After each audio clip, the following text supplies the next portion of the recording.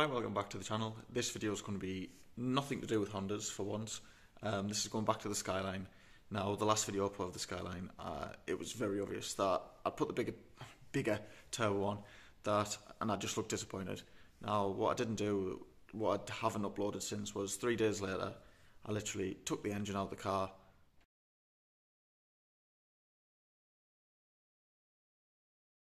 sent the car off to get painted, all under the bonnet painted, the arches smoothed in.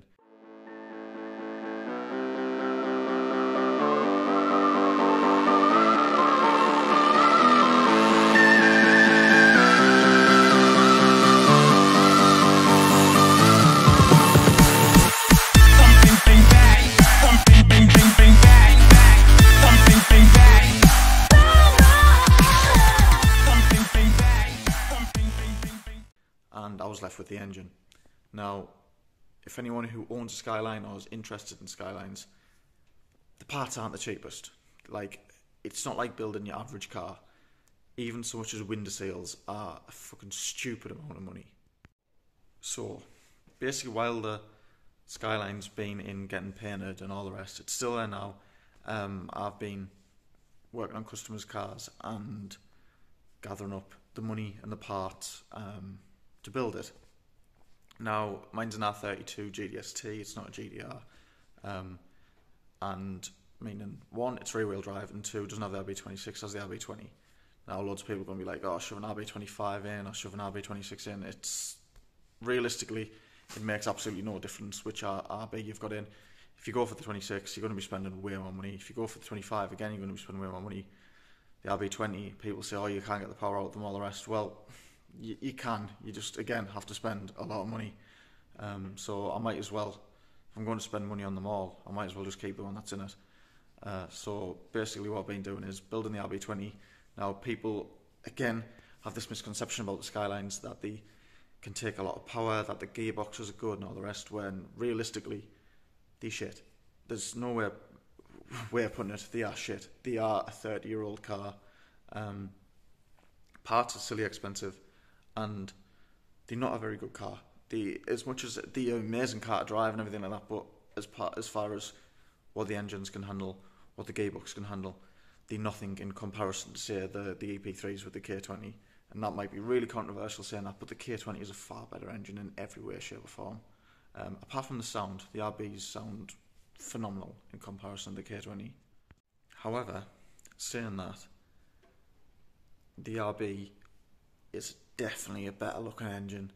It's just one of them things that, for me personally, it's always been my dream to either own a Skyline or a Supra. From growing up and everything like that, and from going to car meets, all the rest, I've always wanted a Skyline or Supra. And now everyone thinks it's be like, oh, you want the R34. I've never ever wanted the R34. I've always wanted the R32 because it was the original Godzilla, the original GTR, basically, in my eyes. So I've kind of got my dream car, and so I'll go through what I'm doing with it and how I want the car to look. Now, it's something like 4 AM at the minute, so one, I'm knackered, two, it's fucking freezing, but I'm going to talk you through the engine, what I'm doing, what the plan is with the car, and what I've done gearbox wise, etc.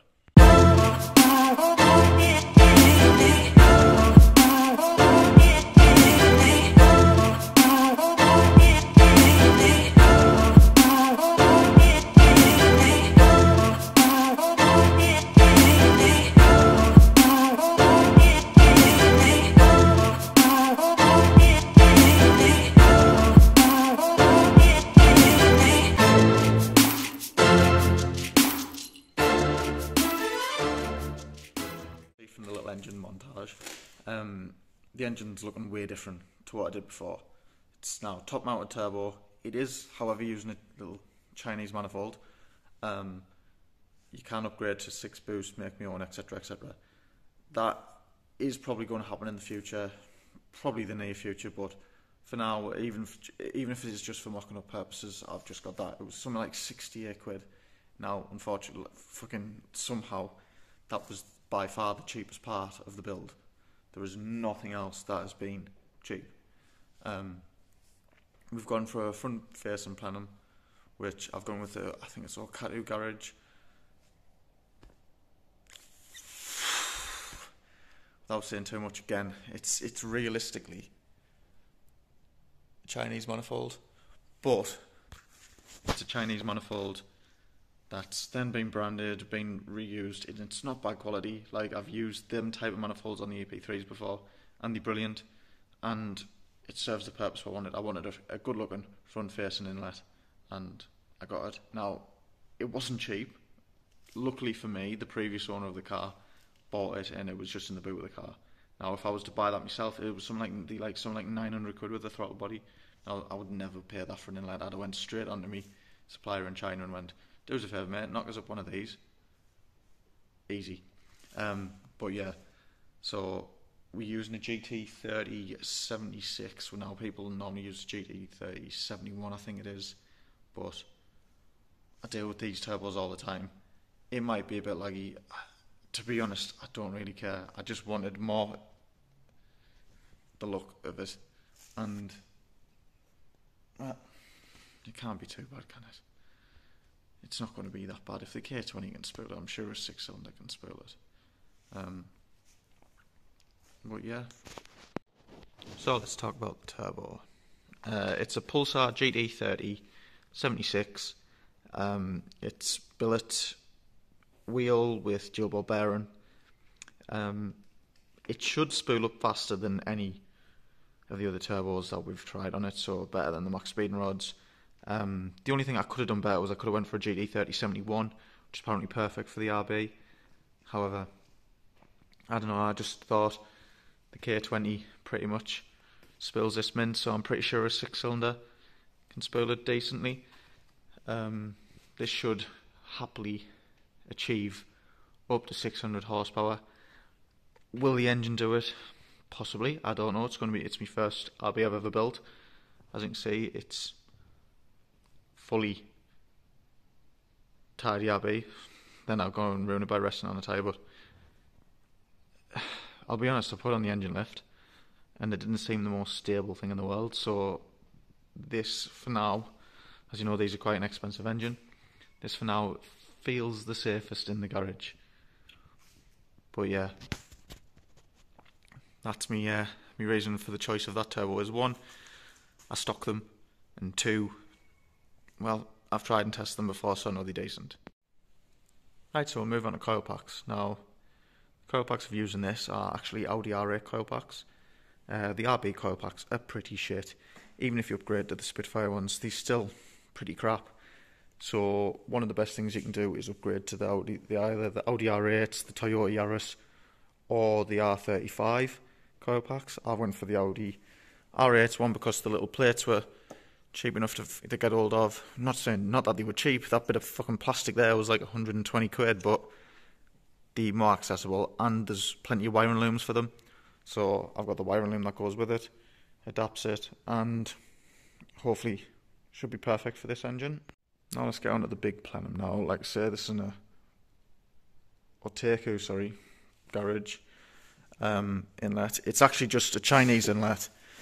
Like I say, it's absolutely beautifully made and everything like that.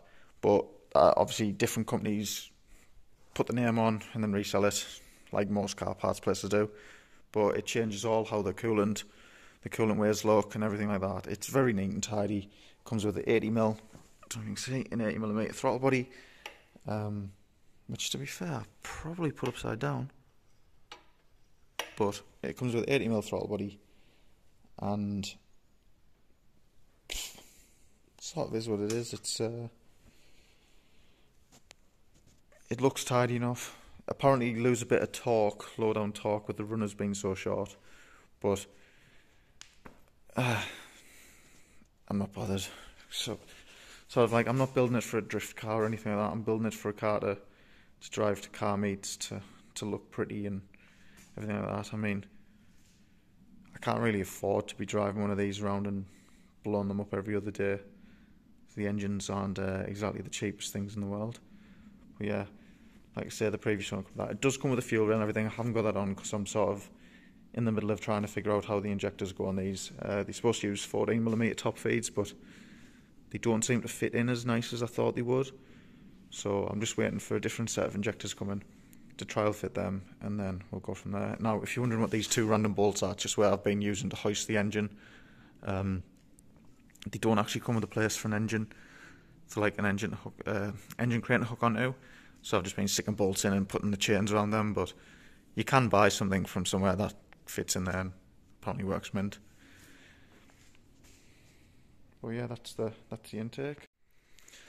So quite often these manifolds get a bit of rep online for these fittings here snapping off or being of poor quality.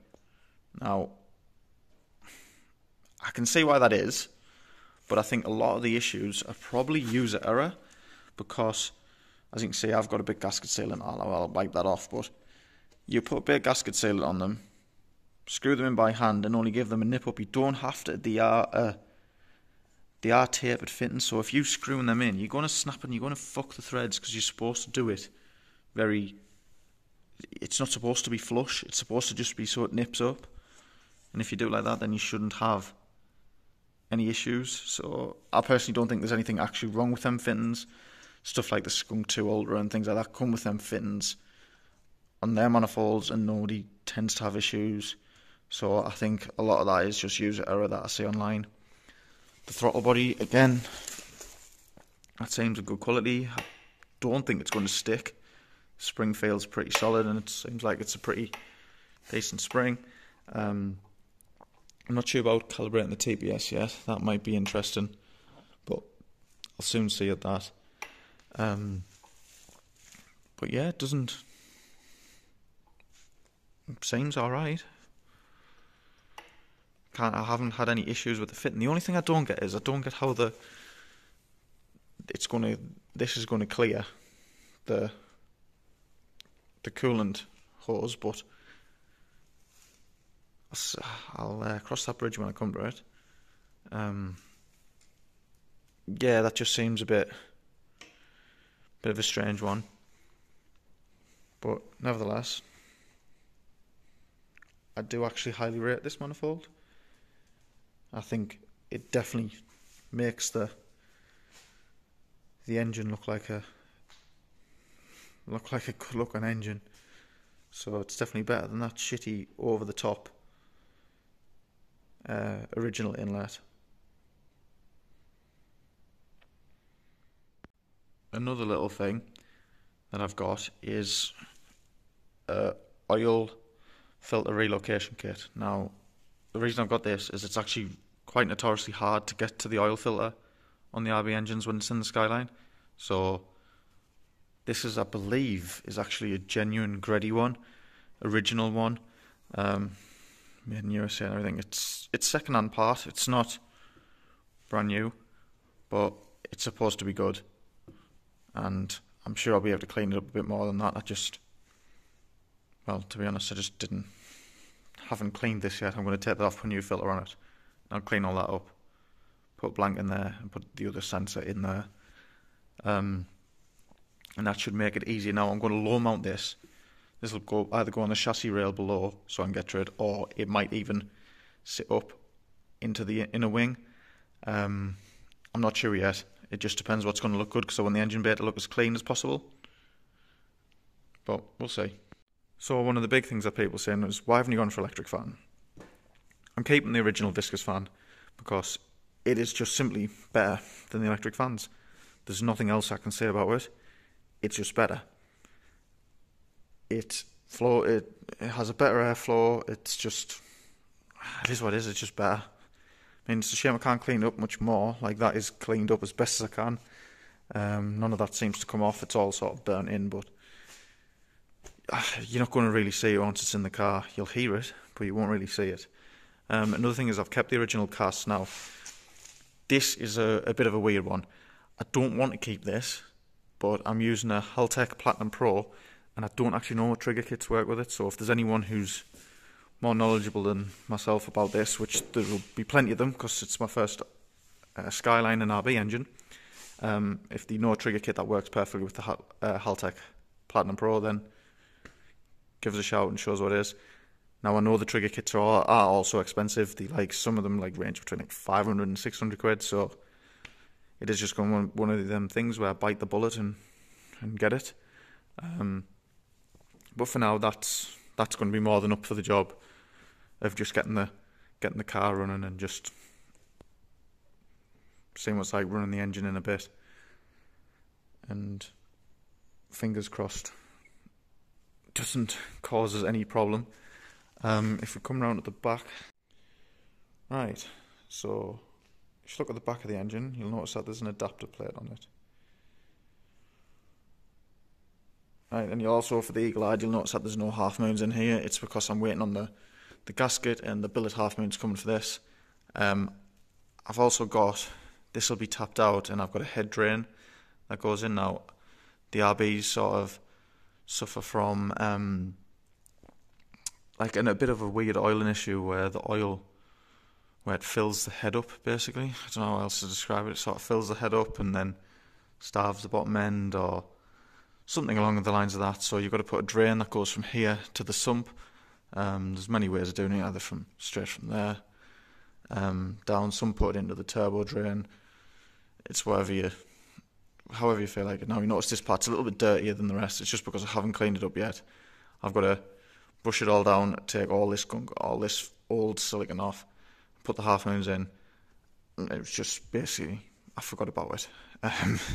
But yeah, anyway, let's get back on the adapter. Now the adapter is a PMC adapter, and it's for a BMW E46 420G gearbox, which is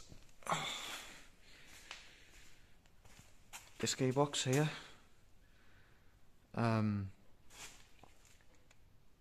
BMW. Now, what that is, the original gearbox, is dog shit. Total dog shit.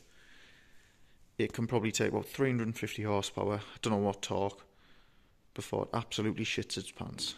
And considering I've got one already in the car and a spare,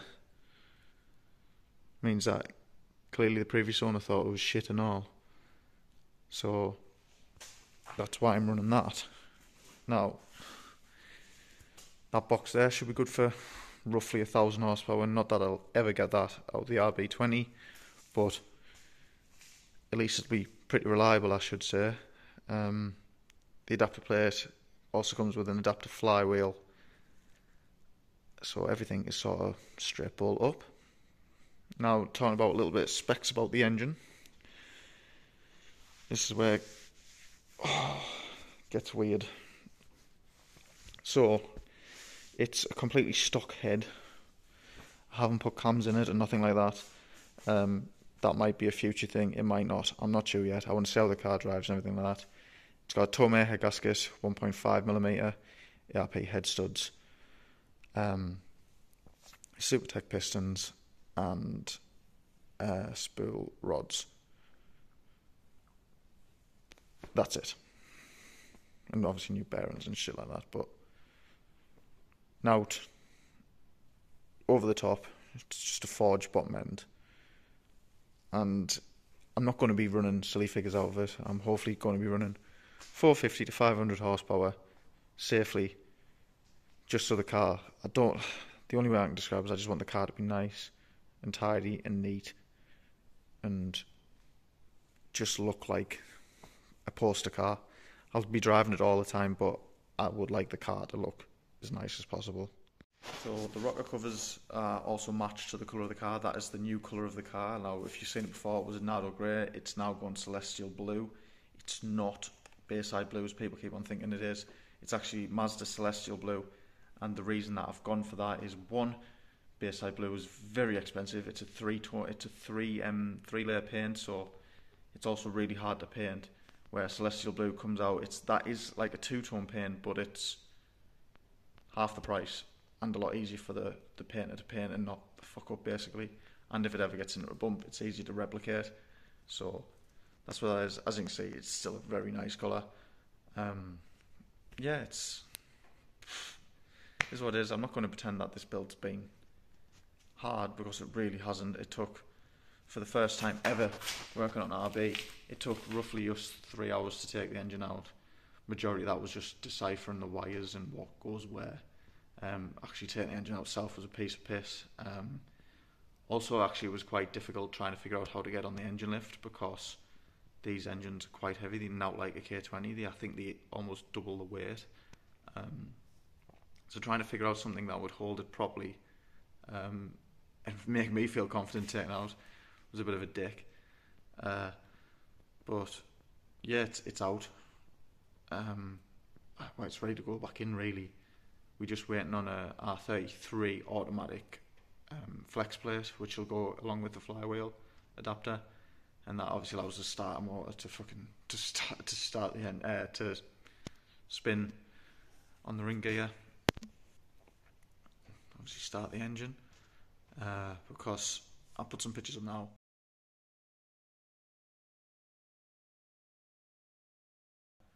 I put on the other day when I was test fitting the box, I thought, fucking hell, there's something missing here, and obviously that's what it was.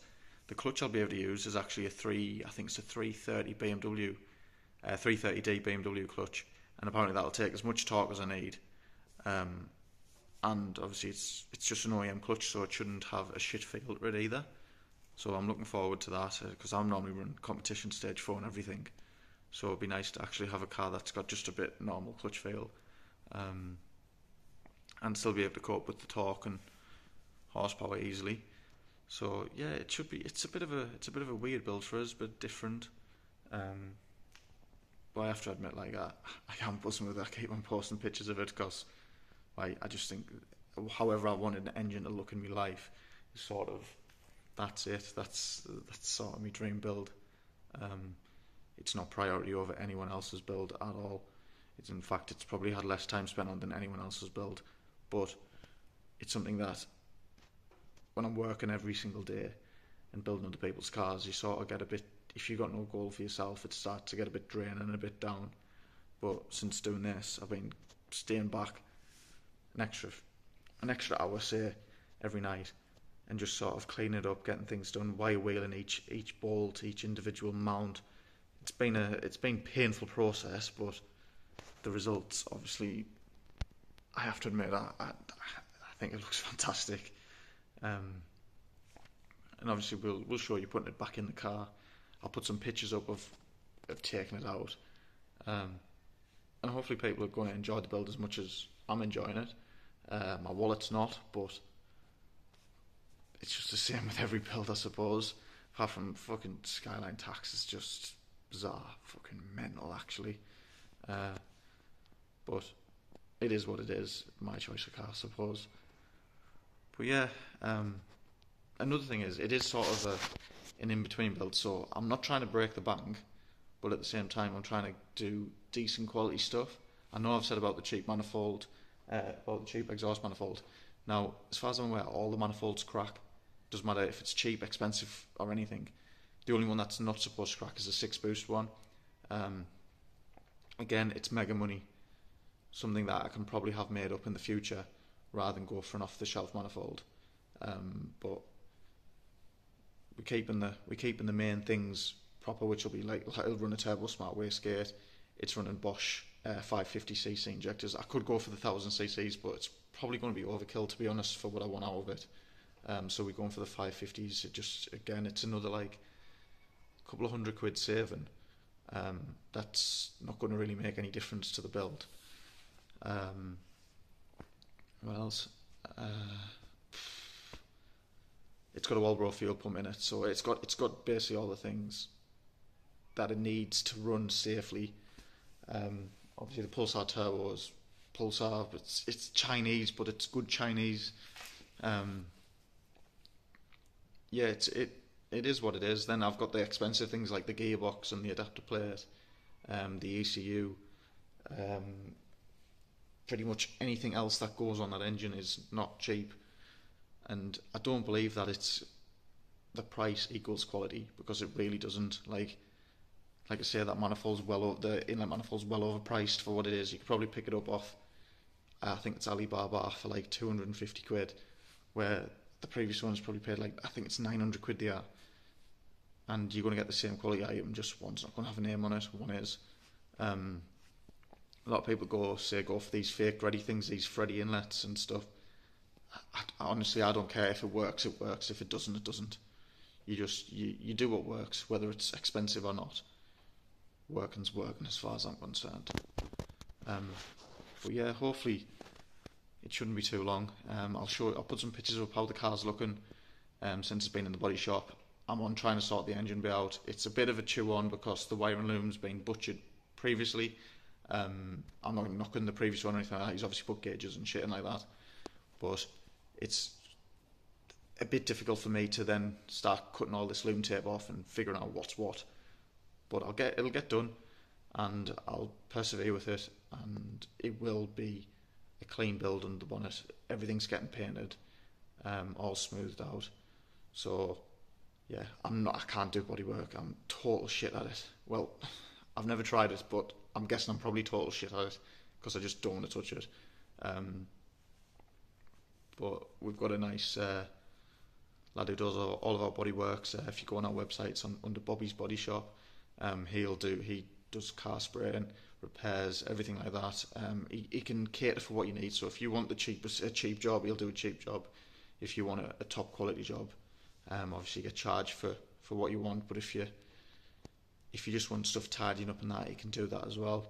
You just have to give us a shout. It all comes through us. The bloke's a retired bloke, and he's more than happy to help us out where needs be. But yeah, this is sort of just an update on the Skyline build, and hopefully that you enjoyed and like and subscribe to see more of it.